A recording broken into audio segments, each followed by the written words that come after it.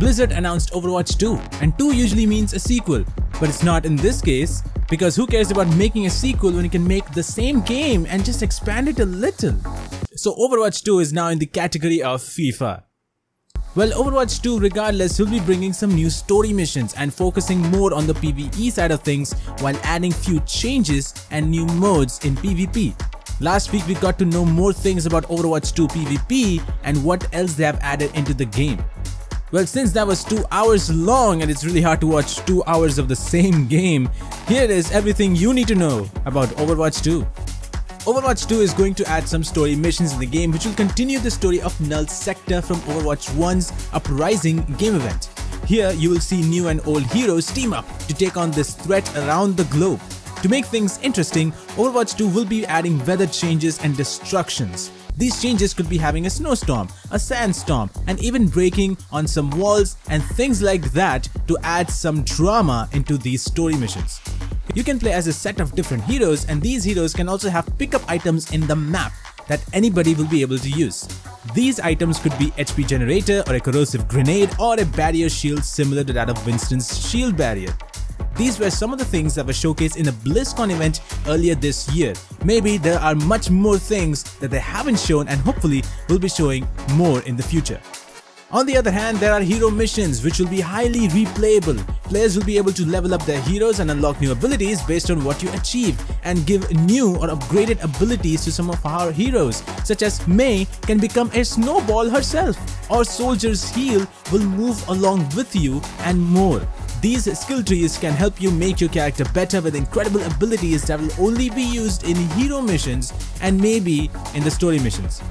To make this game look a little bit different, Blizzard have changed or modified the engine to improve the visuals of the game, make it a little bit brighter and more sharper, and have more powerful effects. Not only that, the sound effects of this game has also been changed completely. These sound effects are made in such a way that it will mimic kind of the real life gun sounds, and these changes actually are really good. They also have changed the look of some of the heroes just a little bit, and again, they also look very good. With that, there is one new hero, and we know that hero is Sojourn. She is a DPS player as she fires just like Soldier 76, but the gun that she has is a rail gun which has another fire type and that gives much more damage, although you will need to wait a little because it fires after some time of waiting, similar to that of Widowmaker. It looks like she will be a little bit faster than Soldier in some ways. Now that's all about story and characters, but what about PvP? Well, it looks like there will be some drastic changes in the PvP side of things.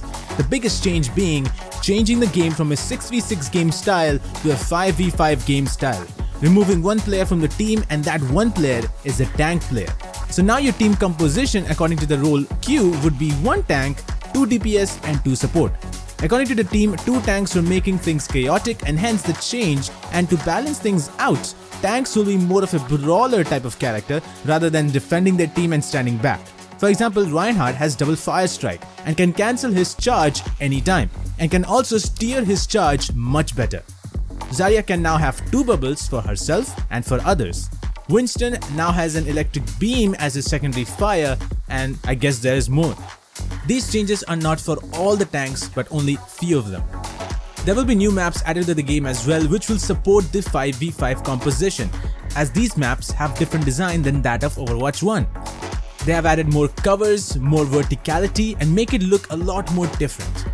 This was entirely shown in the recent Blizzard stream where they showed gameplay of 4 different maps. We have a brand new mode by the name Push, which we now know how it all works, as a robot will be used to push a payload to their side. Although you will have to fight for this robot so that he can push either of your payloads to your side.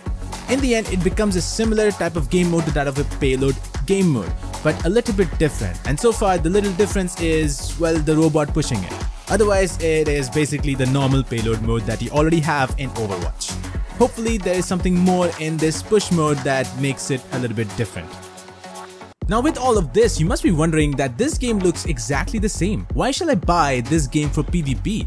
Well, you don't need to do that because it looks like the PvP will be shared across both the games, meaning players from Overwatch 1 can join players of Overwatch 2. Although if that's the case, then Overwatch should get the same visual and sound upgrades, otherwise it all is gonna be a big mess. Maybe it's gonna be similar to that of Call of Duty Warzone, how Call of Duty Warzone was able to change the way the game was when Black Ops Cold War released. Also, all the cosmetics from Overwatch 1 will be carried over to Overwatch 2. Well, so far, these are everything you need to know about Overwatch 2. And this is not the entire information about Overwatch 2 because there is more on the way.